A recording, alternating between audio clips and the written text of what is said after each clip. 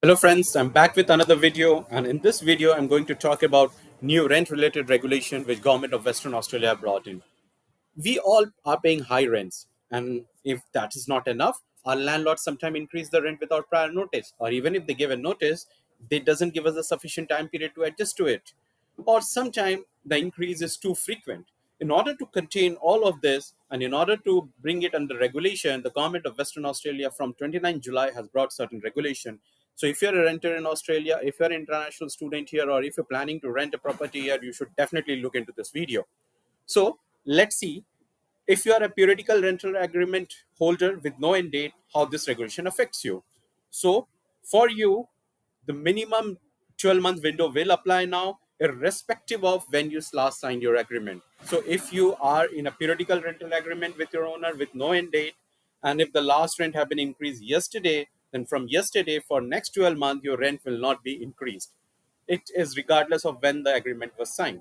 But if you are in a fixed term rental agreement, which was signed on or after 29 July and your agreement has an end date, then the minimum 12-month period will apply because your rental agreement was signed on 29 July or after that.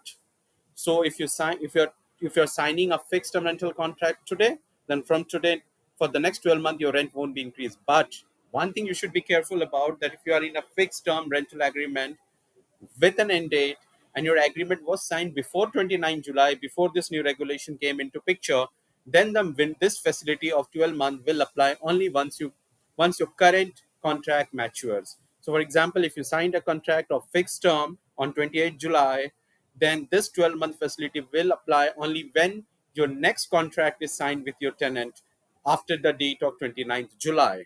So these are the three basic, fundamental change in the rental agreement which has been brought by the government of Western Australia.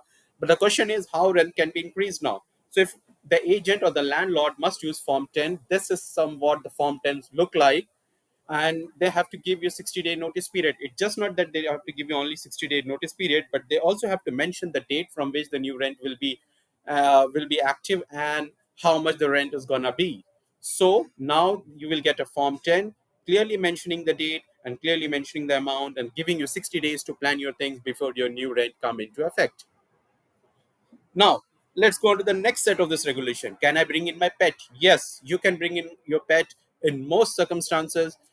Your landlord will not refuse it, but they can still refuse it if they feel that the property is not sufficient or safe enough for your pet, or there is a good legal reason for them to refuse to bring you a pet.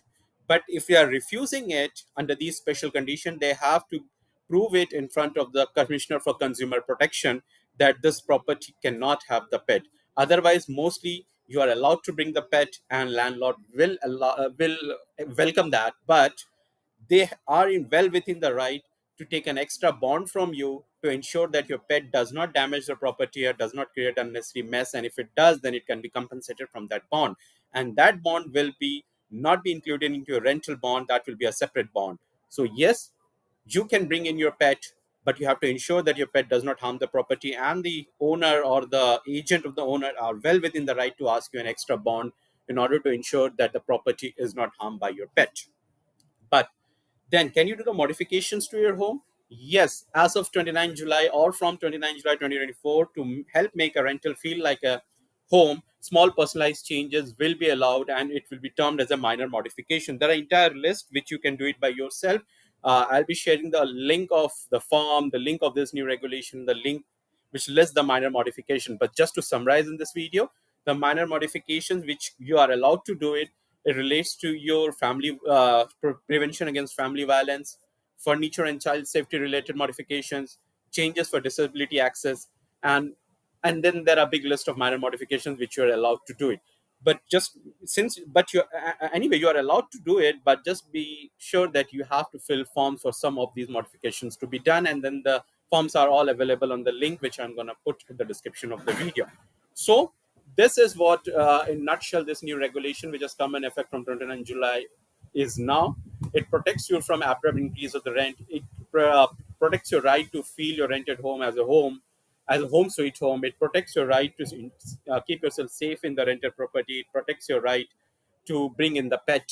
at your rented property, but it also protects the right of the owner of the property to ensure that the property is safe, property is clean from you, and they can act an extra bond if you are bringing in the pet. So, friends, let me know how you find this video. If this video was useful to you, be kind enough to subscribe, like, and put the comment on. Thank you very much.